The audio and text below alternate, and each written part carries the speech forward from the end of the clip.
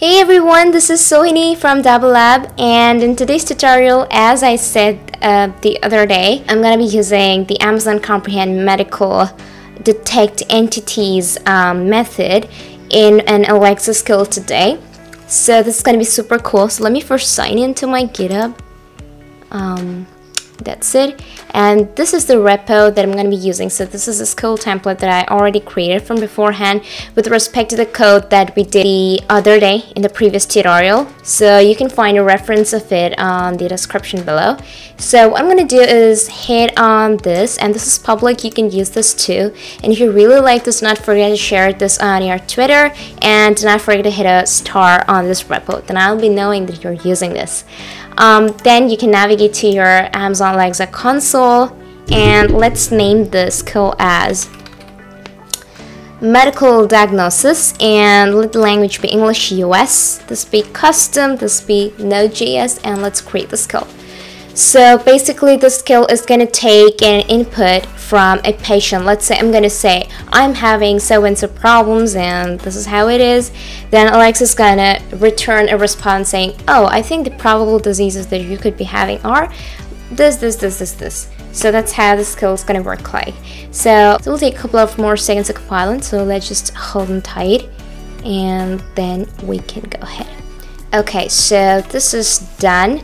Now this is our build, so I will just walk you through this template. So when you go to intents, here is an intent that I created.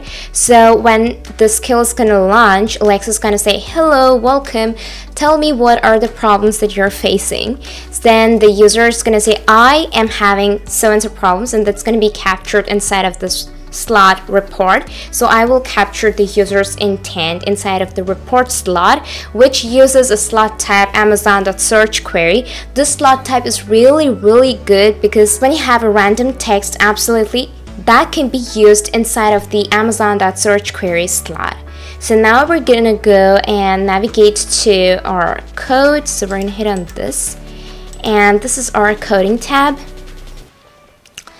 And this is how our code looks like. So the first thing that we're going to do is go to config.json and make changes to our access key ID and secret access key, which I'm going to be stitching right now. But make sure that you don't share your access key ID and secret access key in region with anybody. This is quite available in your AWS console, which I've shared in the previous video.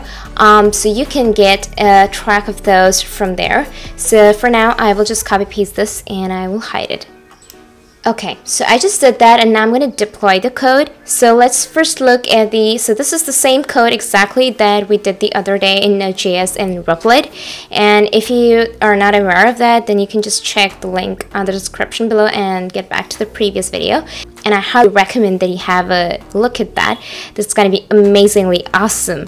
So then this is our launch intent handler. Here Alexa's going to ask, tell me your medical condition. And this is where I'm going to say like, okay, this is my medical condition. It's going to go inside of this variable, and that's going to go inside of my API params, and then it's going to hit the API, and whatever the response is going to come back, I will speak I'll speak output that.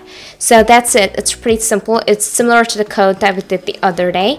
Now we're going to hit on test and open the testing console, and I will need a sample text. So let's just turn this to development, and I will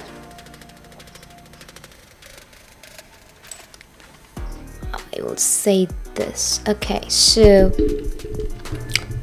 let's say medical diagnosis. I'm going to open this up, and welcome, tell me your medical condition. Let's say this is the medical condition. This is something that I copy pasted. Identified diseases are sleeping trouble, rash. Okay, so this is the text that we used the other day in our Replit code. So that's the same input I've used in this case. So it's just said I'm a high school teacher, HPI, sleeping trouble on present dosage of clonidine, severe rash on face, and like slightly itchy meds.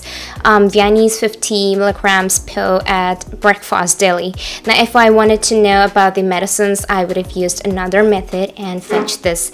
So that's a simple example of how the skill works. And and we can just try this with all the methods that Amazon Comprehend has, and we can probably create more and more Alexa skills that could give you a demo of how this thing works out.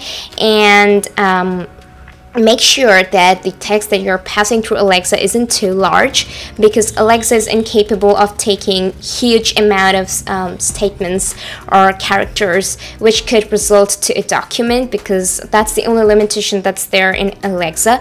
But apart from that, I think this is a great use case. We can create a Dr. Alexa that would be using Amazon Comprehend to know your problems and identify them and send it to the doctor and get you diagnosed. So that's a pretty great use case that we discussed in the live stream as well a few weeks back. So yeah, that's all for today, and I will see you soon in the next tutorial. Till then, have a great rest of your day. And if you really like this video, do not forget to hit a like, share, and subscribe. Thanks for watching.